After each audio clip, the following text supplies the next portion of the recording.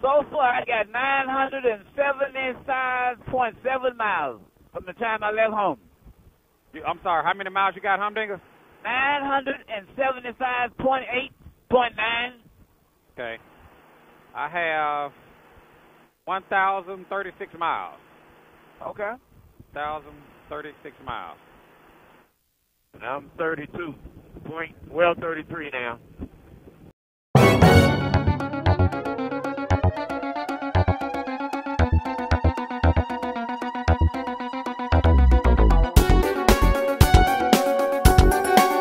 Caliente Ride, a shadowy flight into the dangerous world of a man who is fearless. A young loner on a crusade to champion the cause in a world of reckless automobiles. These are my motovlogs. I know one thing. It feels good now. It feels perfect now. I got Like 79 that, huh? degrees. I got 79 degrees. Yeah, I'm showing 81. Got some gator in the road. Got some in the road. Hey, wow. Everybody missed it. Okay, Yeah. good deal. Oh, this is a nice little stretch right here. Yes, sir. Hey, T, that was a pretty good, that was a good reflex, man. Say what now? I was, oh, wow, I Talking forgot to what- Godspeed? Yeah, I was telling Godspeed, that was some good reflex. Oh, yeah. Yeah. I'm glad we was able to get, Godspeed was able to get your valve stem taken care of, too. That's the thing about being out here, man. You have to run into a snag. You got to learn how to adjust. What you say, Chris? I was just saying I'm glad Godspeed was able to help you get your valve stem fixed. Oh, man, I am too. I really appreciate that. Yeah. You know. But, you know, hey, all of us, we a team. One for all and all for one. That's it. That's right. Yeah. Right. Yeah. Yeah, I got to go jump in that 2011 freight shaker and go make some extra money. What's that, Godspeed? I got to jump in that 2011 freight shaker Oh. and go make some extra money. When you going to get in it? I've been headed for a while. I just ain't. I've been taking care of all the things on it, buying all the stuff. I had to buy new batteries, mud flaps, ignition and door locks, turbo, power steering system. I done did all the work. All I got to do is change the locks out on it. I got the locks in my van. Change the locks out in it. Put the new tire. Go ahead and polish out my tires, my rims, and put my new tires on it. I got I got 2 extra steers and 4 extra rears. That way I'll be all aluminum, lose a little weight.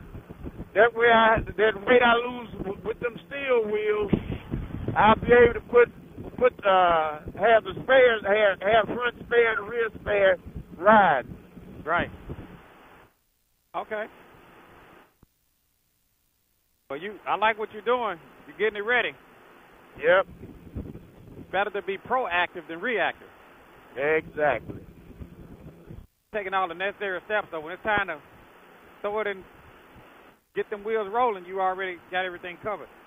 Yeah, I'm gonna put a secondary airline on the truck so that if I have pitch it flat, I pull out that ball jack and jack up the tires, change it out myself, air it up, and keep on rolling. Yeah. Yep. Have you a little, I guess what they call an outlet, an air outlet. Yeah. You got a teaspoon? Capital T.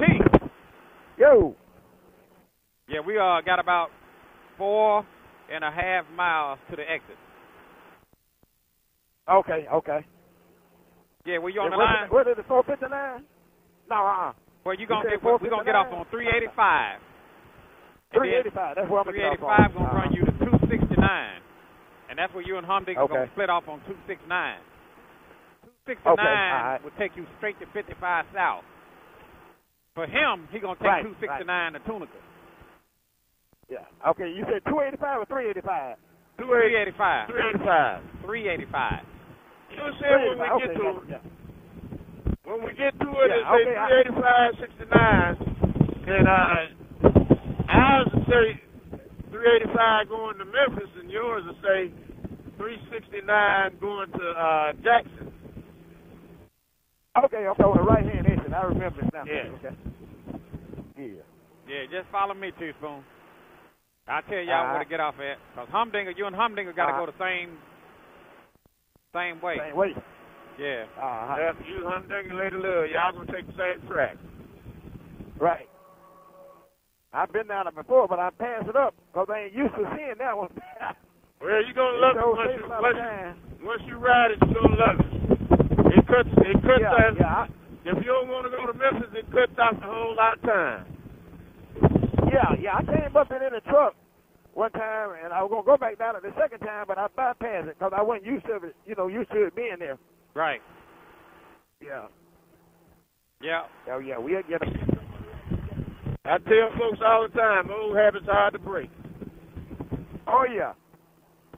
But that's the way to go, though, to keep them going into Memphis.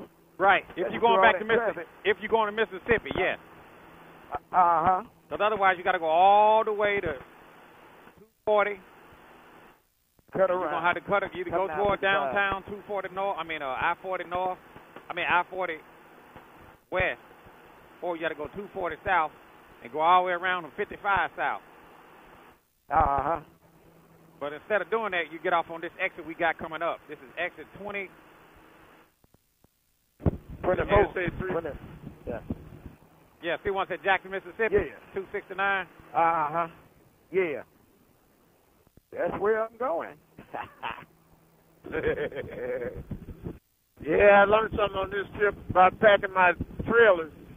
Because I put that box back there when I shut it down, it broke the wires on my right tail light. So I'm gonna when I get the replacement and rewire it, I'm gonna make me some covers to go over to keep it from getting broke. Right. Hold on a second, Godspeed. Now this is the exit we're gonna be getting off here, Teaspoon. Okay. Exit 24, 25 exit. Right. Light turn, Teaspoon.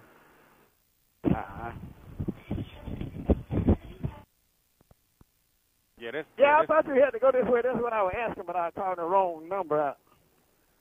Yeah.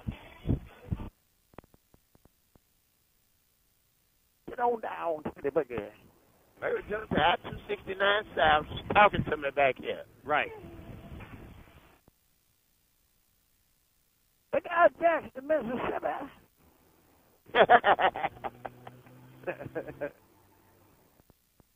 Now we're gonna stay on this. Now it's about 20 miles to the. Well, it is probably about 17 miles till you get to 269.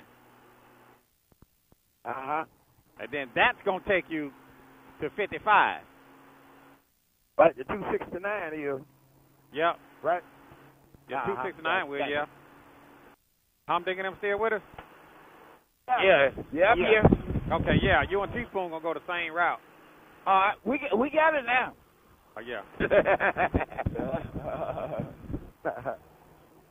It was last Tuesday. We was coming through here, swinging around to miss the rain, and it was thundering and lightning, and it was a big boom. And when we got all around here toward, I think it was Berryville. That's where the tractor trailers. If you look and see where a tractor trailer went through the center right here, it's on down somewhere. Well, that's where that tractor trailer with the car carrier. It was a car carrier. It was gold. I don't know how they tangled, but that Nissan 4-door pickup, like a little Frontier, 4-door pickup. When they got through tangling, the tractor trailer didn't have no tires on it, and it was sitting on the ground. The driver had been ejected right up in here, I think it was. The driver had been ejected, and the guy in Nissan, he was ejected and out of the vehicle, laying on his stomach. He was barely moving. What happened? What happened? The car hit the truck? The truck hit the car? We couldn't tell. All we know is it started over on this side and ended with both of them in the middle of the thing. From the looks of it, all you seen was all the parts on this side of the road, in the middle of the road. The car must have came across over and hit him. Yeah, I don't know what went down, but it was something kind of ugly. It threw the tractor trailer driver out too. The tractor trailer driver threw him out, threw the driver of the Nissan out, and you couldn't tell. It was a mangled mess. Wow. That car hauler didn't have no tires on it. It tore the tires off the trailer? Tires were still on the trailer. Wow. Got to be more careful. If you look toward the city and see a lot of dirt thrown up, that's where it was. Well, I'm glad I didn't see that one. There you go, right here. See all that dirt? Yeah. That's where it happened, right there. There's some diesel, too. Yeah. I was planning on trying to look it up to find out how everybody came out, survived, or whatever. County responded to that. They had all the sheriffs. They had about 8 sheriff cars. I had got out the bike to assist, and as soon as I got off and got my helmet off, they was coming down, pulling up, so I put my stuff back on and got on down. It was at nighttime or daytime? About 5 in the evening. That was when that big thunderstorm rolled through here. The thunderstorm with all the wind. Right. That's when it rolled through here. Was it raining? Yeah. I swung around from 385 coming from my house to miss the rain. Right. And got caught in it out here, and that accident happened. You can see the thunder hit the ground. You was on your wing? I was on my wing. Didn't have my trailer on the back. Right. To see a tractor trailer looked like somebody that stripped it and left it, didn't even put it on bricks. What I mean, wasn't no tires on the tires had disintegrated or something from the truck all the way back to the trailer. Everything's sitting on the ground. What you think about that, Teaspoon? Hey, that's a bad deal, man. Listen to that God's Speed telling, that's a bad deal. You ain't lying. Another little deal. It was really, really bad. Yeah. It was so bad, traffic was backed up on both sides. Couldn't no side hardly go. And that's when I lost my flag after I left that. Oh, okay. I lost the tip off my flag, and I see deer on that side and this side. I lost the tip off my flag and my flag. That's like you don't have a flag now, do you? I got one on the right side. The left side I got the post, but I ain't got the tip. Okay. Because I could put my other Caliente flag on there if I had the tip. I figure I'm gonna get a tip from AutoZone or somewhere, find something to fit it. That's nice. Find a new ball to put on there. I know Karaoke can sell tips. Karaoke? Yeah. But I'm not sure if it'll match up. Sure. I'm gonna check my other one. I'm gonna check the one on the other side. Yeah, I know. Like I said, karaoke sell them. If you call, you gotta call them. Tell them you got a flagpole, and they can send you the tip. Okay. The little chrome tip. Oh, that's what I should have done then, because I bought a whole new pole because I looked, and couldn't find the tip. You know, I didn't know you had to call them, but you know, I got the whole book. Yeah, because they don't have it on their website. You got to call them. Right. They sure don't. Well, I'm going to call them suckers all that money I done spent. Yeah, you can call them. I have bought it. I know because I bought it. Yeah, okay. A good deal. I'm glad you said that. I guess they showing this highway to be 269. I guess it stopped. They take a highway and put more than one name on it. It was 385, now 269. So I guess it turned to Well, basically, it's one of those highways that got two numbers because it divides at a certain point.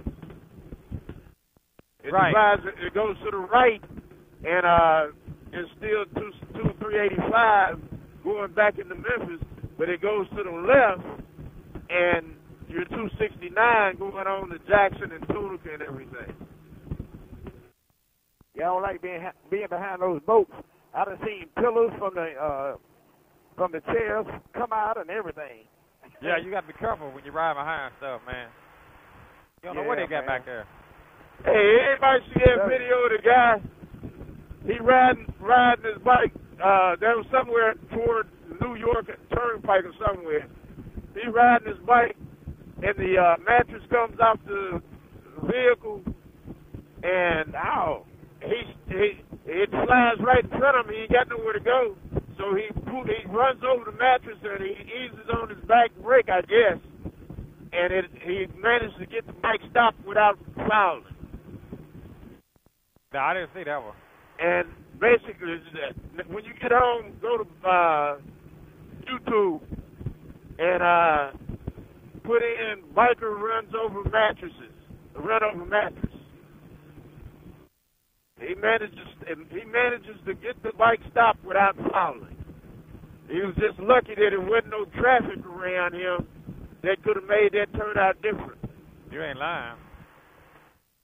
Yeah, you got to be careful. Now the way you and Humdinger, the split will be coming up. You out there, Humdinger? Yeah. Yeah, we just keep straight. Well, Teaspoon was going to go with y'all to 55. Bump. Yeah, okay. All right. Oh, yeah, I got it now. Remember where I'm at y'all now. will be going the same way. Uh-huh. Yeah, see, there go y'all say 269 Jackson, Mississippi. Yeah. And I say 385 Memphis, Collierville. Right. Yes. Right. So what you'll do, once you follow that around, you're going to just stay on it.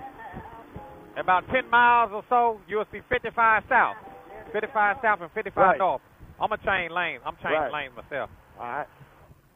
Yeah, and Humdinger would keep straight. Yeah. Oh. Y'all be safe. Love y'all. All right. See you on the next one. Okay, we'll see y'all. Bye later, All right. Bye, Humdinger. You guys take care now. All right, Humdinger. Be safe. All right. Just stay on it. You may have 10 or 15 miles. You'll see 55 south. All right, gotcha. Teaspoon said he's going to ride all the way back to Jackson, Mississippi tonight. Yes, sir, baby. We're going to the home 20. I see here, Teaspoon. Capital T. About a mile away. Yes, P. Yes, sir. Teaspoon said he's going to drive it all the way in tonight. Oh, yeah, but we're going to take it in. I'll text you. You might be asleep, but you'll see it in the morning. Okay. All right. That's right. Keep it on the phone. What about think? I'm thinking he on the car, though. Yeah, I'm on the phone. Yeah. Ain't love now probably cut out now, huh? Yeah, they cut out on my end, yeah. Uh-huh. Now, Godspeed, where you getting off at, Godspeed? Where you say I'm gonna run 85 to Hawkins, the Hatch Crossing. Oh, okay. Get up at Hatch Crossing. Okay, I got you. Teaspoon, you got about an hour light. Huh? I said you got I'll be at the hospital before we lose this little light. Yeah, I was talking about Teaspoon got about an hour of daylight left, maybe 45 minutes. Oh, yeah, that'll be enough. Yeah. Oh, nice bump, Godspeed. Oh, yeah. I'm going to tell you something. These trailers soften up those bumps. They do what? They soften up the bumps. Yeah. Because the weight of the trailer keeps you from bouncing up and coming down so low. Well, Godspeed, you look good, man. All you need is some lower fog lights and you'll be in the house. Hey, I'm good. I already get the lower fog lights. I just got to put my switch and my wire in. Okay. All right. All right, Godspeed, y'all be safe.